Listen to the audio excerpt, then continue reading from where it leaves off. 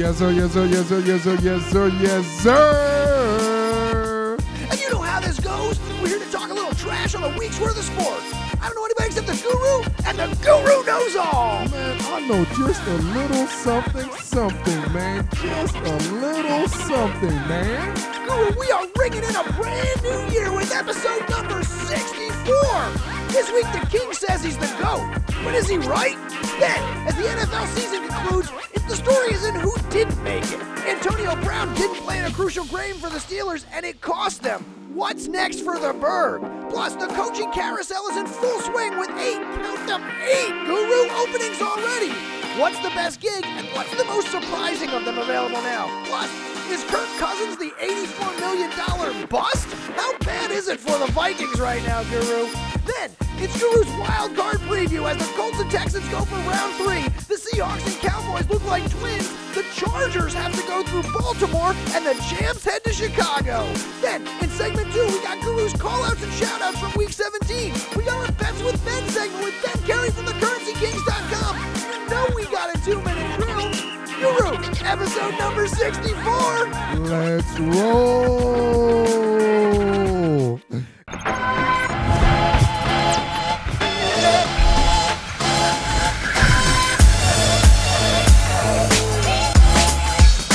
Guru, back at it again in the brand new year. You know what I mean, man? Oh, man. Yes, sir. Yes, sir. Yes, sir, man. Good to be here. How you doing, brother? Man, I'm living the dream. Don't you pinch me, man. Don't you pinch me, man.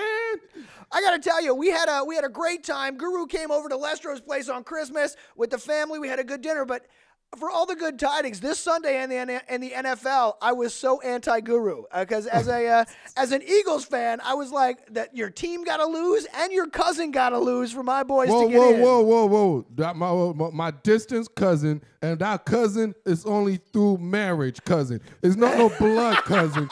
No, whoa. Don't get it twisted now. The long-lost cousin came in my family through marriage.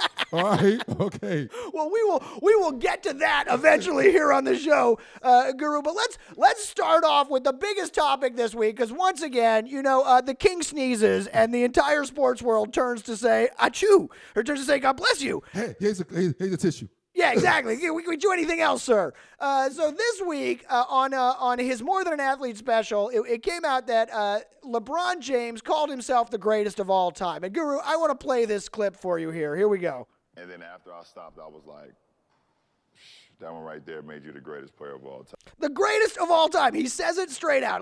I had to stop it because it's stunning for me to hear somebody say it about themselves. Wow. Right? Wow. So here's he's got reasons. I want to hear this. Everybody was just talking how they were the greatest team of all time. Like, they was the greatest team to ever assemble. This is comeback versus the Warriors. Comeback, the way we came back in that fashion, I was like, you did something special. Right? So he starts off that clip talking about Cleveland, about how breaking the 52-year drought, that was the big deal. The tears were real. But, I mean, you can't. That one right there made me the greatest player of all time. You can't just say that, Guru, can you? Wow. You know what? I've never, in my existence on planet Earth, that has sense and seen a lot of GOATs. Let me take that back. Unless it's a individual sport, like, say, a boxing or wrestling or things of that nature, but I've never heard that in a team sport, that one of the prominent athlete or one of the best to ever play in that team sport identify themselves while they were playing now. Still playing. During the height of their reign, per se, during the height of his kingdom, and telling all his disciples below him, hello, look at me. I am the greatest of all time, and I'm still playing. That's the thing. He's basically saying, right now, if you stop, I'm the greatest of all time at that time. So everything I'm doing now is just like, look at me. I'm already the greatest of all time. Now I'm just icing on the cake. You guys ain't nothing. That's a great point, because he's talking about something that happened like 2-3 years ago now.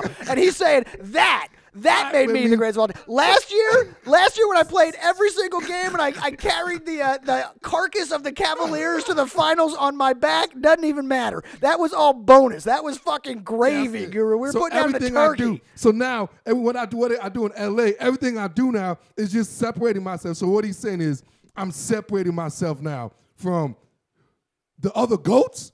From everybody. From everyone. Because it's LeBron's world, baby. Well, that's just it. He's obviously talking about Jordan. Let's not beat around a bush here. Let's not pretend it's anybody else. He's talking about Michael Jordan. Now, Michael Jordan's got 6 rings, and he may not have had to come back against, quote-unquote, the greatest team of all time, but to get those 6 rings, he had to go through people and get there. I don't know. Question here. Let's get right down to it. Let me tell you this.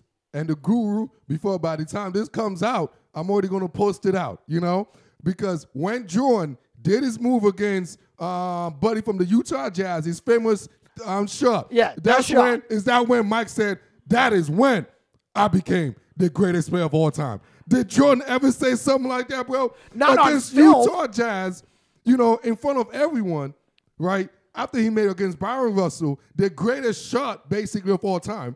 Yeah. Even his Greg Elo shot that made him special, right? We all remember all those multiple special shots. All of them. When did Michael once just said, you know what?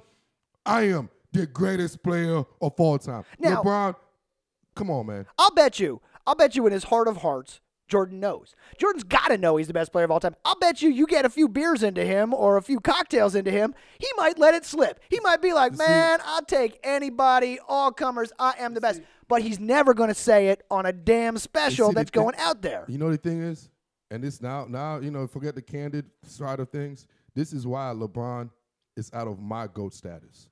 This is the reason exactly why. Because as a GOAT, this is your responsibility of being a GOAT is having that external humbleness. You have to. That's the part of being a GOAT. Like, you don't need to tell people I am the greatest of all time. You don't need to say that. Because if you are the greatest of all time, your work, your resume speaks. Jordan never spoke. Kareem never spoke. None of those guys came and said, I am the greatest of all time. You know who said it? We said it. You know who said it? The base, the media. We created that. But what this guy just did, he manufactured. He is the most self-centered athlete of all time. He done a lot of great, a lot of good. Don't get it twisted. Mm-hmm. But as far as the basketball stuff itself, no, LeBron James. With that said, even a Kobe Bryant never said, I'm the greatest of all time. He called himself the Black Mamba. You guys decide who's the greatest. Now, we saw a similar thing. Tom Brady this week was talking. He said he's not a stats guy. They're asking him about essentially a similar issue. Brady's like, I'm not a stats guy. Yeah, the wins are what matters to me. I don't care about the stats. He's never come out and said, yeah, I'm the greatest. Like he's got a ring on every finger. Mm-hmm. He's got a lot of records. I hate to it. I would take Montana every time. The funny thing is, LeBron, I have to say, I'm sorry to interrupt. No, I have to say this real quick. I have to say this. Do you know when he said we beat the greatest team of all time? That's a slap in the face. You know why? The GOAT, Tom Brady. You know why? Because he had the greatest team that also never won it of all time. Because the GOAT had the greatest team. Jordan had the greatest team before they said the Warriors had it. Right. When you are the GOAT, you have the greatest. You are the greatest. Yeah, it is the greatest team of all time. How are you going to be in your reign and say you beat the greatest team of all time? How did you let that happen during your reign of kingdomship? So then the question becomes, is he right? I mean, because that's no, the he's base no right, of this. Man. He's no right, man. You know what he wants? He's getting exactly what he wants. He's a modern-day athlete. He's getting exactly what he wants. It's about the viewership, just like what we're doing this. He's getting what he wants. There's a brand ship. We're talking about That's why he's in L.A. He gets what he wants, LeBron. You won. You know how to manipulate the media. You know how to manipulate attention. You are a genius in that. Because you want to be the GOAT. Jordan didn't have to do that. You ever seen Jordan's commercial? Jordan is the one guy that don't talk. Right. Jordan's the one shrugging. He don't in his talk. Commercials. That's when you know to go. You don't even got to say a word. You don't got to tell a story about, hey, at 18 on the Nike commercial, hey, I'm already a leader. This is it. Like, Jordan, you didn't have to do all that. That's a good point. You didn't have to do all that. That's a good point. You are a GOAT, LeBron. You are great. But you are the most self-centered, greatest athlete of all time. I say every time, though, before we move on from this, I say no, Jordan is the greatest of all time. And the reason you can tell, and it's very simple, if you're on the playground and you're picking from any guy, I'm a captain, you're a captain, I've got first pick, and you're on the playground, I'm taking Jordan every fucking time. And the reason is because if you don't take Jordan first, he's going to make it his mission to destroy your team in a way LeBron can't even imagine. LeBron might be a great player. LeBron might have the stats. He might be unstoppable when he gets the ball and goes inside. Michael Jordan will beat you, period. Like, he will find a way to beat you. Yeah. Michael Jordan is the greatest of all time on this. So that's, I mean, I don't know what to say on that. I'm with you, though. You can't fucking say it. That is the primary thing. If you're going to do it, you can't say it. So, all right, moving on. We got that out of the way. We got our LeBron segment. Adam Silver got us talking about him. You're all welcome. So let's move back now to the NFL, Guru. Before we do that, let's tell people to make sure that they can find us, Trash Talk Radio, at trashtalkradio.com, and everywhere you can find podcasts. Head out there to Stitcher, to iTunes, not Stitcher, to Google Play, to iTunes. Spotify. To Spotify. Just about anywhere you can find a podcast, you can find Trash Talk Radio. Make sure you listen. Leave us a review. Get in touch with us. Tell us what you think, how it's going. Tell us if you agree whether or not LeBron shouldn't be out there talking. So Guru, now let's get back to the NFL. I know you've been waiting to talk about this. I need to take a sip of that coffee right there real quick, man. Right, fire yourself up on this one because we got a bunch to talk about here. I want to talk. We'll get into. That's what they think. We'll get into the. That's right. There's a nice. We'll get into the games coming up in Wildcard Weekend in just a bit. But when the season ends, the drama begins in the NFL, man. We saw the big drama right now is the Pittsburgh Steelers. Oh, I like how you like that. The big drama. The big drama with Big Ben is the Pittsburgh Steelers right now. Now, Guru, anybody who's been watching Trash Talk Radio for the past 2 years knows that you've been saying this is a problem coming for a long time. But this week we learned that Antonio Brown in this week pulled himself from the game. Didn't play on purpose in a crucial game for his team. Guru, what is going on in Pittsburgh? Man, sometimes we wish you guys please go do your research on TTR.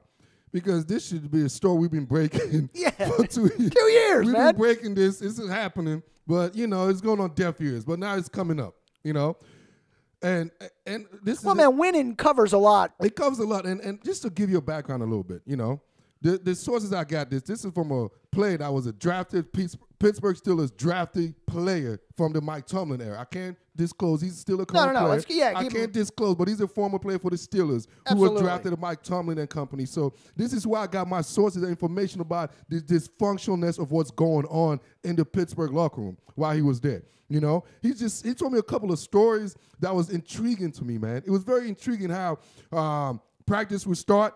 AB don't do none of the regular practice drills. None of the individual drills, none of the 7-on-7, any of that. But then they go to team, he comes in there, pow, do AB thing, and that's it. And he was a rookie at that time. He used to be like, man, wow, just imagine as a youth seeing like, okay, this is a culture, this is what it is, And it's like, AB, I love AB. A great player. I love AB. But it's something not their top receiver this year. There's something to say about the ego. What destroys a team, a system, a culture, or business, anything that's supposed to be sustainable for long term. One of the number one thing as far as emotion involved is ego. Yeah. It's ego. We see that all over. Every team, it's guys get in the way. They get in their own way. I need the money. He doesn't get the money, and it leads to... He got the money. He got everything. The money. He has everything, but it's this ego. The ego, man. He don't care about winning. It's a stats guy. It's about me with AB.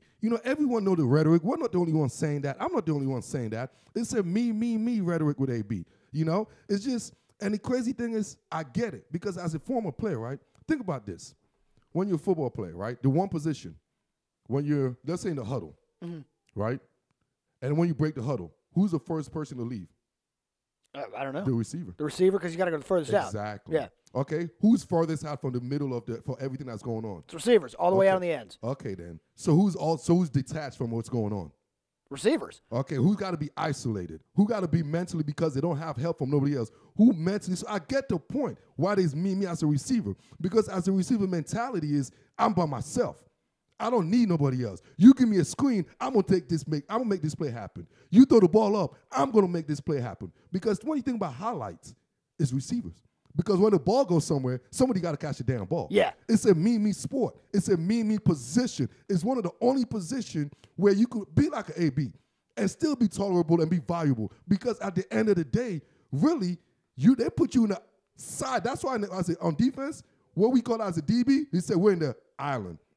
Well, that is a, You're on the island. You're on an island. And who's the most flamboyant positions? Receivers and Yeah, and the cornerbacks. Exactly. Those are guys whose name we know. Exactly. Because they make sure we know it. Exactly. So, Guru, the question then becomes, with Le'Veon Bell obviously not coming back to the Steelers, Antonio Brown requesting a trade, that's two of the big guys. Ben's getting old. What happens next in Pittsburgh? Has Tomlin lost this team, and should they lose Tomlin? What happens in the Berg, man? You know what? Tomlin at least need to be on the hot seat. I'll give him that. He deserved that. All right? The thing about Mike Tomlin, he's not an X's and O's guy.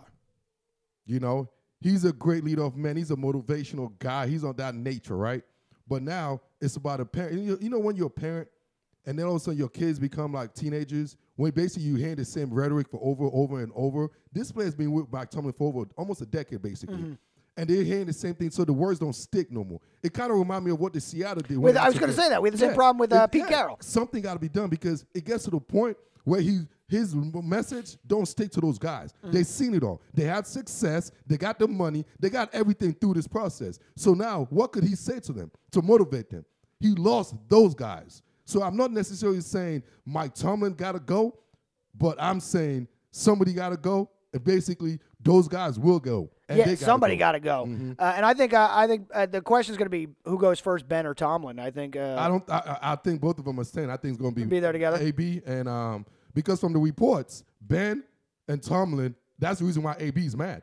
AB's mad because the relationship between Ben and Tomlin. He said they're too close. The quarterback and coach relationship. Defensive quarterback. Yeah. It's too close. I'm like, whoa, hello, because Tomlin is smart. So be a head coach and sustain your job. Who you think I'm going to be a best friend with? Antonio, did you not know it's a quarterback league, man? I don't know if you've been watching the game. You know, you be watching how you survive in this league as a head coach. And I got to say this, as a black head coach, you better stick with that damn franchise quarterback. That's exactly Trust right, me, man. AB. There's always an AB. They got you in the 6th round, homie. Well, it's so where you said, my question then is should they blow it up? They got to. They lost the locker room. Because they got to be, as a team, the chemistry is what wins championship. Yeah, it's chemistry. Boy, you know, talent gives you win games. Chemistry wins championship. Yep. And you know what? I know the Guru didn't take science in school. That was not his major. But damn it, you better have chemistry. Right. Somebody who knows it. Super Bowl. Trust me. Take that chemistry, baby. So, Guru, from a coach who should be on the hot seat to coaches who are no longer on the seat at all, let's turn our attention. It was Black Monday here in the NFL as the season ends on Sunday. Week 17 comes to a conclusion on Sunday. We see the heads roll. So we saw a bunch roll. There are now 8. As you and I sit here today, there are 8 coaching vacancies available in the NFL. They are the Bengals, the Dolphins, the Broncos, the Cardinals, the Bucks, the Jets, the Packers, and the Browns. Those are the coaches who were fired this year. Now the Browns and the Packers have had guys in there for the year. The rest are going there. So, what do you want to start with on this one? What do you think is the best spot here? If you're a coaching prospect, which of these teams do you want to go to? Tell the truth, bro. The more I look at it, I'm gonna like Cleveland, bro. Cleveland, right? Like, you saw I hesitated. I'm like, am I really about to say this? Like, really? But am I really? But this Cleveland looked like the most intriguing as far as crazy pants longevity wise, because I'm looking at long term. I'm looking about 8 years and above. But for the now, Green Bay. For the now, I look at Green Bay because of a franchise quarterback. See, and I don't want nothing to do with Green Bay because I think the franchise quarterback is taking up too much of the cap. I think it's too much pressure, and you're going in with Aaron Rodgers. They expect you to win. When you have a franchise quarterback, that's the thing. You better get a math major. That's when you don't need that chemistry major. Let me tell you something. Because you just work with you get. Pete Carroll did this all the time. You could always get undrafted free agent. You just got to work on your scouting department. That if you really know your shit, you got a franchise quarterback, especially in the Midwest like that, you could get a lot of undrafted potential guys in a Midwestern state like that, with Ohio State, Wisconsin. There's so many universities that has talent there. So you have a very intriguing scouting department, you'll be all right. See, but I think the problem with it, from my point of view, is that their franchise quarterback got Mike McCarthy fired. 13 years, 125, 77, and 2, and a Super Bowl championship, and he's out on his ass. I don't know if I want the pressure of that job out there, and I'm not sure Green Bay is the way to go. Every job, I hope your pressure is to win the Super Bowl, I hope. I would hope so, but I would imagine in Cleveland, the pressure is not necessarily Super Bowl right away. You know what I mean? In Cleveland, you get, like 6, 7 wins. You're a goddamn hero. You want to still check for a couple of years. I would like some time to warm up to the job, maybe. You know what I mean? Like, I don't want to have to jump in and have it like on my head right away. So you want to get a John Gruden type of 10-year deal, so the first couple of seasons, I just blow it off, right? It doesn't matter. I can do whatever I want for the first few years. You basically say you want to have your freshman. What do you call that? Your freshman 30 or something. When you basically don't care about your freshman year. Yeah, man, screw it. I just want to blow it off. That's what I did my freshman year anyway. So now. We know that the Browns are the most interesting here. I agree with that, and the Packers is the one to go to here. What do you think of the other firings here? Marvin Lewis finally out at the Bengals. That seems like it's been a long time coming. That's expected. Tell you the truth, there's two other jobs that I really like, dude. You know, you just mentioned one of them. You know, for right now, you know, I think the Bengals got a nice little lineup. Not a bad team. They got a nice young core. Like, I love Joe Mixon. They got a franchise quarterback. No, they don't. Oh, you don't think Dalton's the guy? Come on, man. They don't even know. Come on, don't even. All right, that's fine. What do you mean? If you come about my cousin, you talking about Andy Dalton? There's a value quarterback in Andy Dalton. Go, look, Andy Dalton and Kirk. Come on, man. Like, don't even. You have no chance to talk about that. Anyways, but they got a Joe Mixon. They got a young star. They got a star, William Jackson at the corner. I like William Jackson. They got some, Geno Atkins is getting a little bit older. They got some pieces, man. They got some pieces on the little. A.J. Green is a stud. We know A.J. Green is a stud. Of course. You know, they got a little bit of pieces. Like, if I could find a quarterback, yeah. So I like the Bengals. And another one I like, and I don't want to like, but I like the Jets. I really think Sammy. You know, it's not bad. The Cardinals are in a similar position with a young quarterback down there that might blossom. I think Sam could blossom in New York. I think the problem with the Jets, and I think the Jets is the kind of place where there's not a lot of pressure. You do anything good with the Jets, they're going to love you because it's been so long since anything good's happened to that team. It's like the team that I want to avoid right now is, I don't know if I would go to the Jets. I would not take the Jets job, and I would not take the Dolphins job, and I'll tell you why. It's because my AFC East conspiracy, and that I believe Bob Kraft has photos and blackmail evidence on the owners of those teams, and they're not going to win anyway. So those are just where coaches go to die. You know what I mean? Like, they're not going to win. So I don't know if I would take those gigs. What do you think about the Broncos gig out there? Because the problem out there is not Vance Joseph. It's John Elway. That's why I'm staying away from. I want nothing to do with the Denver Broncos just because of John Elway. Absolutely nothing. Absolutely nothing. I think he lost it. He never had it. He don't know how to get players to. He lost on the draft. He's been missing. Let's just be honest. He's been missing on his draft picks. So at the end of the day, he's been missing on his signings. He's been missing on his everything. He's been missing on everything. He's not what you guys think he is. No. He made one great signing. He brought Peyton Manning. Just one. That's all he did. Let's just be real, okay? So I'm staying away from that. But one thing I like Tampa Bay Buccaneers. Dirk Cutter's old job. I like Dirk Cutter. And you know what? And I'm not his agent, but you know who I like for this job, man? You're going to hear this name. Jim Caldwell. Really? I like Jim. Jim took that year off from what the mistake the Lions did, obviously. You know, so Jim took the year off. Jim is always one of those guys that brings stability. When you have a hothead, because I saw what he did to Stafford. They actually were successful. They went to the playoffs. He slowed them down a little with Jim Bob and company. So the thing I love about Caldwell, he's going to get you like a guy like Jameis Winston. He's going to get him to slow down a little bit. You know what I mean? He's going to get him in a tempo. Basically, it's all about tempo. And Jim always have that soft, and he's a leader of men, and he's a respectable coach. So you're saying if you go down to Tampa Bay, it's not a. Do you believe in magic? No, it's Jim. That's what I'm saying. That's fine. Send that check, Jim. So tell your agent, man, I get 2%, baby. You about to get that job at Tampa. One more question on these, do any of these guys who were fired, Marvin Lewis, Adam Gase, Vance Joseph, Steve Wilkes, and got 1 year out there in Arizona. Dirk Cutter, Todd Bowles, Mike McCarthy, Hugh Jackson. Who gets hired elsewhere? Who else is who we seeing on the sidelines next year in new colors? Adam Gates is a really good offensive coordinator. Dirk Cutter is one of the best offensive minds in the game. He's going to get a job real easy. They're just a coordinator. He might not be a great leader of a team, but he's a hell of a coordinator, so he's a very valuable asset. You think these guys get head coaching jobs, though, any of them? You think Hugh Jackson gets a blow somewhere, or I wouldn't. Vance Joseph? I think Hugh Jackson got one of the worst coaching record, even though it was Cleveland. But now we see he got the worst. Me personally, as a guru, I would never hire Hugh Jackson. I would hire him more as a coordinator role, but not as my leader. They went 5-3 after he left under interim coach Greg Williams. Exactly, and that's my man G-Dub. And the next question is, for Cleveland, do you go with Williams or do you find a big name to come in? He seems to be getting through to Baker. He's got Baker fired up and playing. He does, and you don't want that. There's too emotional. We know G-Dub. We know about G-Dub, man. I love my man Greg, man. But long-term wise, he's a hothead, man. And I can't have a hothead leading my organization as a quarterback and a hothead leading my organization as a coach, bro. So as much as I love him, nah, man, I don't want that Tamale in my team.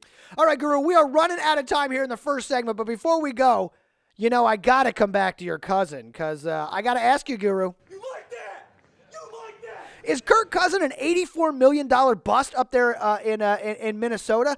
This week, they had a chance winning in. They lost to the Bears, and they are not in. This is a team that went to the championship game last year and brought in an $84 million quarterback. Your cousin, your now distant cousin. Whoa, I told you, man. Through marriage. Yeah, okay. Right, my bad. Yeah. Your cousin through marriage to come in and lead this team. He failed miserably in a lot of places this year. His terrible against winning teams. Is this a bust or is this just not settled in? Oh man, my long distance cousin through marriage from the wife's best friend, uncle, right, sister, college roommate, kids, yeah. Yeah. So, man, you know what? Once walked my dog. I have enough data to show me, and I hate to admit it, but actually I don't, and I'm gonna admit it. Because the eye in the sky don't lie. He has no pocket awareness. There's certain things you have as a peripheral awareness as a human being, as far as and also situational awareness. Some people call it street smarts when you're from the inner city. Some people call it whatever, right? Kirk Cousins don't have pocket presence and pocket awareness. And also one thing about Kirk Cousins is he does exactly what's written, what's grown up. Whatever is written, whatever the play is, that's what he does, and that's what he's going to do to the T. If you ask for him to adjust, you're looking at somebody that don't have the capability of adjusting. So if they tell you 1, 2, 3, I'm going to throw the ball on this snap, Kirk Cousins, it don't matter if the guy defender's there, because of his lack of awareness, he's going to throw it. So that's why you see also sometimes with his awareness, a lot of the times, I watch the films, when he gets all the fumbles, he just got to step up in the pocket. Mm-hmm. He could save a lot of this stuff. He got to step up in the pocket, and that would eliminate a lot of his sacks fumble. But because he lacks that awareness and that presence, and I don't know if that's a skill set you could get, because that's the question. Can he learn this going forward? How you learn that is repetition, because you get that, but he already had enough repetition. That's why you see a jump from a rookie. That's what they say in football. The biggest jump you make is from your first year to your second year, because you have the repetition now enough. So when you come in your second year, you're like, I've seen this before. It slows down. So, but that's when they say after your third, fourth year, when they say in football, you are what you are, because you are not going to make a dramatic change. Mm-hmm. You are what you are. So Kirk Cousins, when shit hit the fan, he revert to what he is. No pocket presence, and when things tighten up, things tighten up. All right, Guru, let's move on real quick and talk about the games coming up this weekend. We got Wildcard Weekend ahead of us. We got 4 games on the slate. I want to hear your opinions of these games coming up, because we got the Colts versus the Texans coming up here. We got the Colts, Texans, Seahawks, Cowboys, Chargers, Ravens, and then the Eagles, Bears. So I want to start with the Colts, Texans. This is round 3 for these teams this year. Luck versus Watson, third round.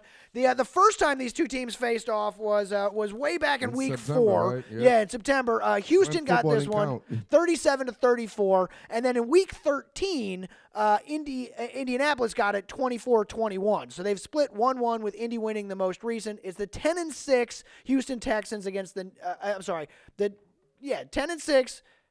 The 10-6 Indianapolis Colts against the 9-7 Houston Texans. I wrote no. The Houston Texans, no, they're 10 and 5. Houston's 10-6. I don't know. Who do you like in this game? Houston. I think Houston is 11-5. Houston's 11-5. Colts are 10-6. Colts are 10-6. So you know what? I prepped for this show, Guru. I prepped. Hey, you remember the preseason, right?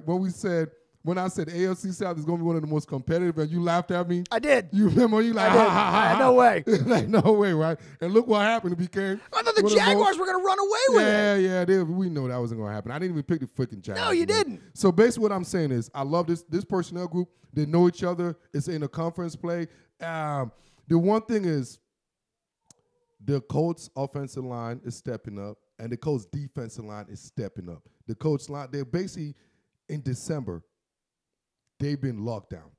I'm talking about zoned in, locked down defense. And the Texans, personnel-wise, DeAndre Hopkins. I mean, now we're going there. DeAndre Hopkins is, some might say, the best receiver in football.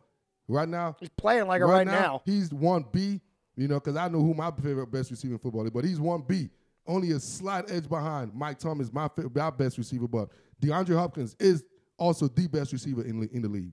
So I'm interested to see who the Colts going to match up with. If they're going to mirror him, if they're going to double team him, if it's going to be Pierre Desir, if it's going to be Quentin Wilson. And I know they're going to have Malik Hooker over top to always be around him. So with this said, and you have Andrew Luck, who got that it. But you also have that young boy, Deshaun Watson, who also has that it. Yeah, man. With that it. T.Y. Hilton and company. This is going to be a knockdown drive. It's going to be a battle. I don't even know who I like in this game. But I just can't bet against the lucky hand. I feel the same way, man. I can't go against the lucky hand. I feel the same way. I would root for Watson in this game because I like to watch him play better, but I think this is the Colts game too. I think they got this. I think they're streaking right now. I think they look like the better team. I think Andrew Luck is playing like Andrew Luck, and I think it's going to be tough to stop.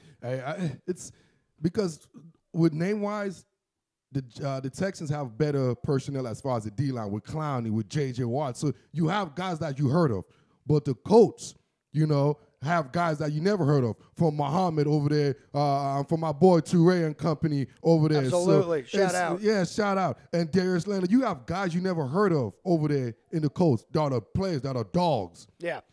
So I'm interested to see those guys first time in the playoff, how they're going to react. I'm interested. But when you have luck on your side, Houston, we got a problem. I like that. I'll tell you, mine's much simpler. I'm backing Frank Reich. That's it. It's real simple for here. All right, let's move on to the Seahawks Cowboys. Now, Guru, you were saying earlier these teams are like identical twins of each other, and I said, except for the fact that the Seahawks have a quarterback that I would trust. What are you seeing in this game? It's in Dallas. These teams matched up once earlier in the year, Week 3. Seattle was 0-2, came back to win this one, 24-13 in Seattle. 10-6 Seahawks, 10-6 Cowboys. We know how you feel, Guru. So one thing you guys going to know about the Guru, and everybody knows, he hates the Cowboys. Hey, but will they win the game? One thing else you got to know about the Cowboys, I'm going to make it simple and easy. This game, the Cowboys are just like every freshman that goes to Kentucky and play basketball. Every freshman that goes to Duke and play basketball. I like where this is going. The Cowboys are one and done. I love where that's going. What I'm saying? They are one and done. And the Guru is going to stamp that. You know why? Very simple.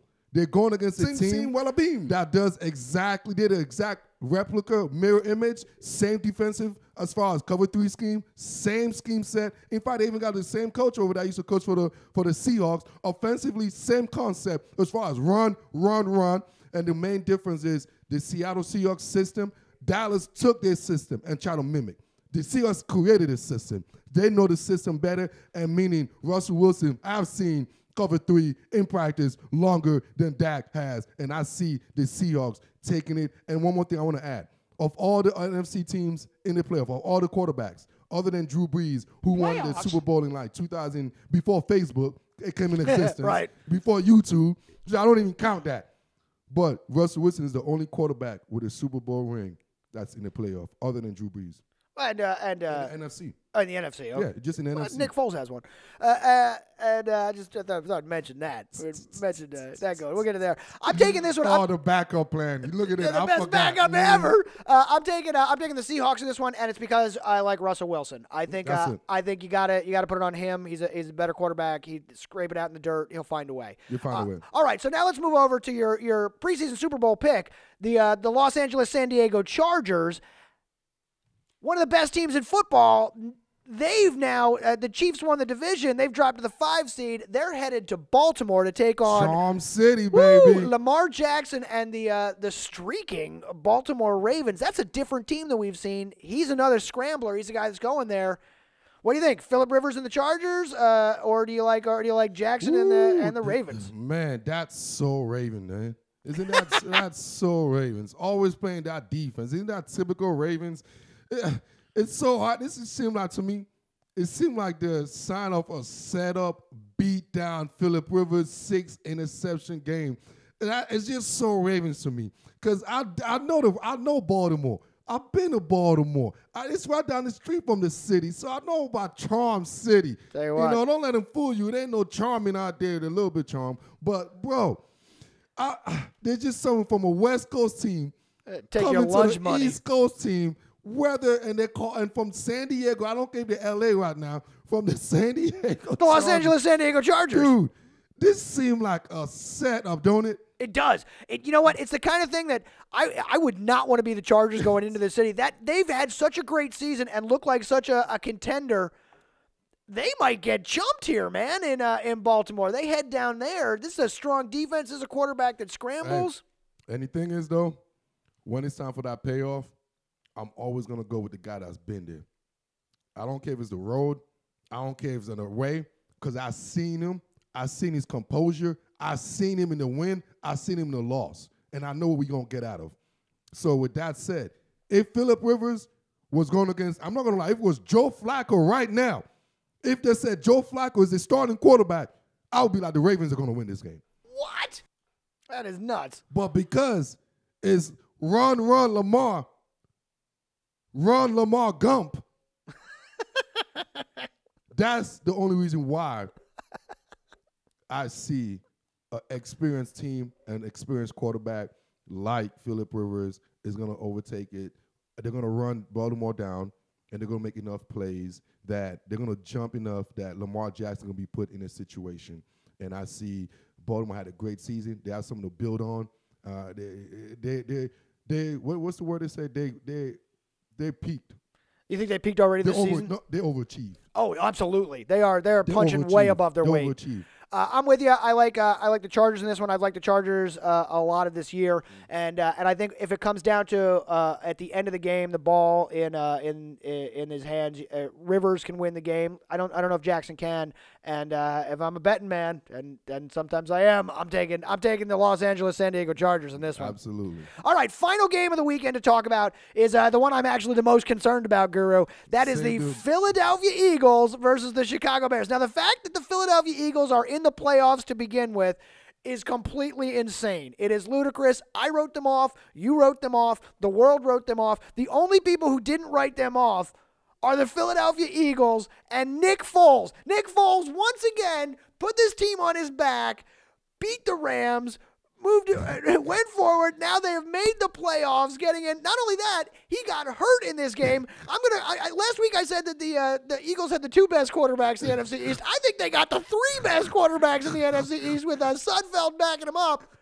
But they're going against the Bears. And I've said all year, not all year, but I said at the end of the season here, the only NFC team that you can believe in is Chicago at this point and Nick Foles. So I'm clashing here, and I'm obviously taking. The Eagles don't have a chance. So I'm picking the Eagles in this one, and I'm taking Nick Foles and the Eagles to win this game. Guru, what do you see in this one? You know what I see about this game? if you could check back what's been going on right now, you saw this how the playoff structure is funny. It seemed like all the experienced quarterback are playing on the road versus the first-time playoff The quarterback. young kid, yeah. So it's kind of like it's the way it's drawn for the road team to win, in a sense, for the first time in a long time as far as the wild card, because you're going against all veterans versus, once again, you got the veteran Nick Foles, been there, done that recently. Yeah, last year. Versus a young cat like Mitch with Mitch and Nagy and company. But it's interesting because that's the same coaching tree. It's another identical twin. But the difference is this twin is a little bit better. I love the Bears. Don't get it twisted. I love what they did. They're the epitome of an overachieving team. You know, of all the most overachieving team in the NFL this year, the Chicago Bears were the most overachieving team of this year. Just like the Vikings are the most underachieving. Or it might be Green Bay, one of those clowns. I think it's definitely the Vikings. Oh, of course, because it's an $80 million. Absolutely. The pressure was just so much higher. The only reason why, because Aaron Rodgers got a Super Bowl. Took away that Super Bowl, that would have been $130-something million problem. That's exactly right. But anyways, I love the Bears. I know their defense. I know all that shebang. But when it comes down to it, Mitch got to make plays. And I know Nagy makes a great, he comes up with a great play, calling great plays, great schemes going to set up. But this time around, bro, they got a man called Fletcher Cox, bro. Yeah, they do. Oh, my gosh, bro. Oh, they got Malcolm Jenkins, bro. They got some ballers on that D-line. They got Michael Bennett, Bennett coming, too. Bro, Tiny the little shoulder difference pads. is the Bears might have the best player in Khalil Mack on defense, but damn it, the Eagles got a rack of dogs on that D-line. I'm talking about some hyenas, boy. So now here's the other question here is that the Bears essentially had a choice in this one. If they let their foot off the gas because they're playing the Vikings, they could have played the Vikings this week. And you know what? Did they make the right choice? They made the wrong choice. Really? They made the wrong choice because they already seen the deficiency of Kirk Cousins. Kirk is going to throw it to him. They seen that. They already seen that. Why didn't you just – that's the one mistake. Great point you made. That's why. Coach Nagy, you are smarter yourself. This is what Belichick would have done. This is the difference between a Belichick franchise and a young rookie franchise. You know what I mean? A Belichick would strategically see like, home, you know what? I'm going to have a chance to play this team in my home. The very next week, my home. I'm going to rest my guys because they have to play their guys. Now you're just giving more fatigue. All that, and they got to travel. Like, that's the difference between him being a one and done, just like every Kansas, every Kentucky, every damn Duke, every North Carolina play, every basketball player that's in the top 10 of the ranking. That's exactly what's going to happen to the Chicago Bears. They're going to be one and done. Well, these two teams did not match up during the season. I actually think that the Bears made the right choice here, and my reasoning is this. Essentially playing the Vikings, first of all, I would not take my foot off the gas. I think resting your players in the final week is a recipe for getting a little lazy and a little lackadaisical and possibly getting chumped. I think the biggest recipe for getting chumped, though, is playing a division rival for the third time in the year. They've seen your tricks, they've seen your plays. Anything can happen in a division rival game. You bring the Vikings in after for the third game of the year. Man, that's a recipe for a chumping, if you ask me. But you know who you're bringing in? You're bringing in the Eagles, and it's not only that, the champs. The same coaching tree. That's basically the same. You basically, just like I told you to cover through the Dallas and run, you're basically telling me, Peterson knows what the hell you're doing. You're trying to mimic me. You're trying to mimic what I do. Do you want to play a team that you're trying to make? Why would you want to play that team? All right, Guru, you're getting a little verklempt there, buddy. You're getting a little worked up. Why don't we take a quick break here? We'll go to segment 2. We'll take a quick break. We'll come back in segment 2. We'll do the call-outs and shout-outs from the final week in the NFL, Week 17, with a final look back. We'll look forward with our Bets with Ben segment with Ben Carey from thecurrencykings.com. We'll do a little bit of a 2-minute drill here at the end, and then we'll get on out of here. What do you say? Yeah, Trash Talk Radio. Trash Talk Radio. TTR.